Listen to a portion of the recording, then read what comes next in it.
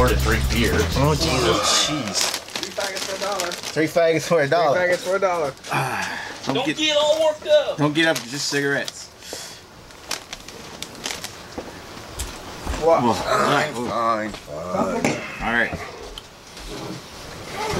Hey there, beer tubers. Welcome back to Maxwell Starr's Beer Reviews. Here with massive beer reviews. Matt, we've got a beer that I can't take home with me. So we're going to take a look at a beer actually I picked up at the Cameron's Brewery.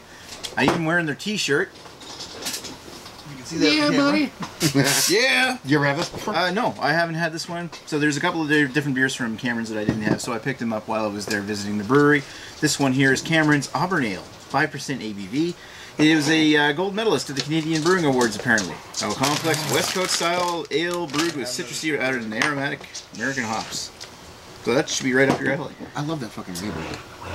Yeah, classic English style. Like, yeah, it's goodness. That's what pretty much all of Cameron's labels. They all have that kind of theme, the diamond, right? Yeah, nice. Let's give her a nice little pour here. See, I'm excited because this came right from the brewery, and I only bought it Thursday. Ooh, is there any dating on it? I don't know. I don't know. It's like magical beer. That's quite pretty. Yeah. Well, they're not lying. It looks Auburn. Yeah. It's kind of got that orange amber, maybe a little bit brighter than the West Coast style ale. So, well, gold medalist. So they refuse to call it a red ale, so they call it an Auburn. Again, I'm not getting much head, but everybody's getting more head than I am. Yeah, well, I think it's smaller glasses. Yeah, maybe. Ooh. It's got a nice fruity caramel smell. I'm gonna say Fuggles on that one. Pretty sure I get the least amount of head everywhere.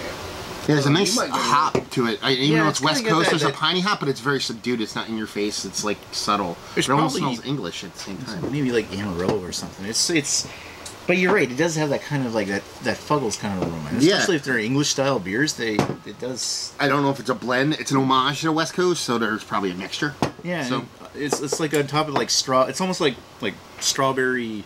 Oh shoot, with strawberry caramel. Yeah. Yeah. Like fruity strawberry. It smells nice, but it smells. There's a peppery earthiness to it too. Yeah, I can see that. It smells thin, Paul. It's it does smell thin. It's supposed to be thin. It's an. This is one of their more sessional. Yeah, 5%. Right? So, 5%, right? Cheers. Cheers. Down the hatch. It is thin. I'm almost saying Cascade maybe because it's got that earthiness to it. Yeah, fruity earth, the grapefruit earthiness.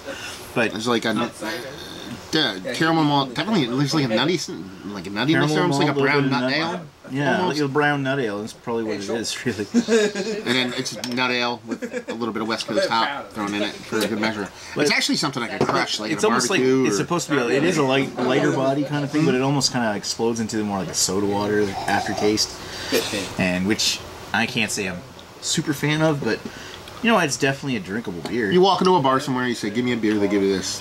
You're not super chuggable. Yeah, like this is one you could down the hatch, right? Yeah, you chug it. More. Yeah, chug give me some more. Well, it's a twist off, and then the number one rule is if it's a twist off, it's bad. Except if it's do the CL. Do the CL. Do the CL does twist off, and they do it awesome. And I wouldn't normally say Unibrew, but Unibrew's going downhill. So they don't do twisties. Yeah, they do. Some of their cheaper baby, ones. Unibrew is twist off. Baby. They're foil wrapped twist off. Right? You argue with the Canadians? Do not argue with the Canadians. I'm arguing with that guy. He's arguing with another American, and I'm siding with one of the Americans. Columbia called Task I'm siding with the backwoods bastard over here. Okay, there you go. All right, I acquiesce. 3.5, 3.5 out of 5. Yeah, I'd give it like a 7.5. I would give it a 9. Yeah, 7.5. He gives everything a fucking 9. 9.8. 9.8. Yeah. You seriously like it that bad? Or no, I give it 3.2. 3.2. Well, I'll give it a thick. Sit. Right. He's calling this there you go. Yeah. Yeah, it's serviceable. Did you you went to Cameron's? What is the best thing you had from them? Best thing I've had. My favorite from them is their IPA. Yeah.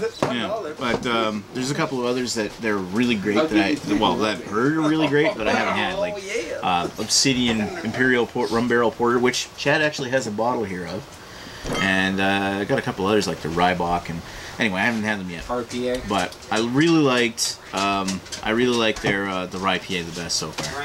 Nice. The RPA, yeah. Yeah. Awesome. Not a bad beer, not a great beer, somewhere in between. Not bad. Cheers. Cheers. Bye. Bye.